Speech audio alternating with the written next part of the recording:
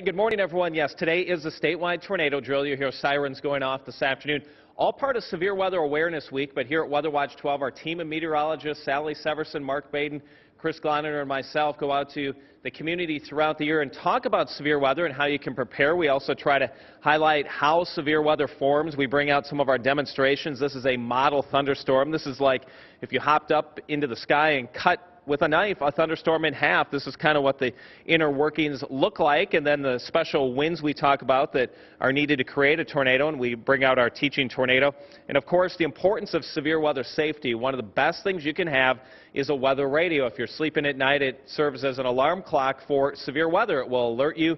A tone will go off. Now, this afternoon, we have our test tornado drill here across the state of Wisconsin, and at 1 o'clock, a tornado watch will be issued. Again, this is a mock tornado watch. Then at 1:45, you'll likely hear the sirens going off across southeastern Wisconsin. If you do have a weather radio at home, that alert will go off. Again, this is just a test for today. We're not expecting severe weather, but this is a time when you want to think about your severe weather safety plan and what you would do in event that we do have a real tornado warning across southeastern Wisconsin.